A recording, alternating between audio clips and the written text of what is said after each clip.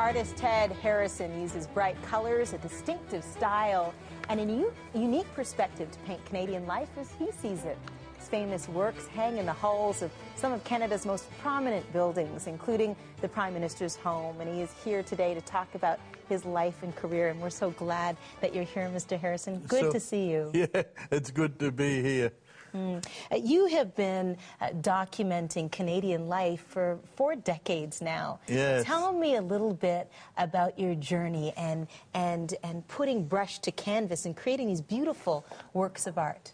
Well, I was trained academically in an art school in Hartlepool, County Durham in England, and then I couldn't paint afterwards because I'd been trained so academically it just took all the joy out of painting. And it wasn't really until I got to the Yukon that I opened up, that Canada opened me up. The Yukon has been a huge part of what's represented in your art. Tell me about that and the beautiful use of color. Well, the thing is, I was painting at first realistically, you know, and I suddenly realized if I painted the mountains, it would look like the same, it would look like BC or somewhere else. So I kind of fell into a very simple style. I simplified everything down, and then I saw the rhythms in the land and the sky, and I portrayed those rhythms, and they're always there, you know. If you ever get bored, all you need to do is look up at the sky and the varied moods. Simplicity is best, isn't it? Oh, yeah. Well, you have to know how to paint before you can simplify. You know, you have to have mastered the craft, and then you simplify it.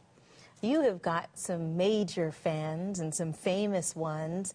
Your paintings hang in the Prime Minister's home, and I understand Anne Murray is a huge fan of yours as well. Oh, yeah, she is. Are there any painters that you look at now and get excited about?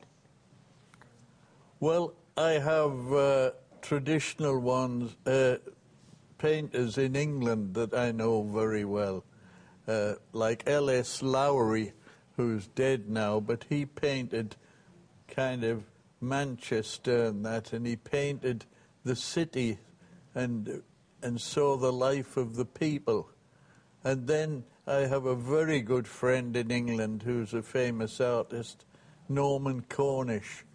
And Norman was a coal miner, and he painted the mines, you know.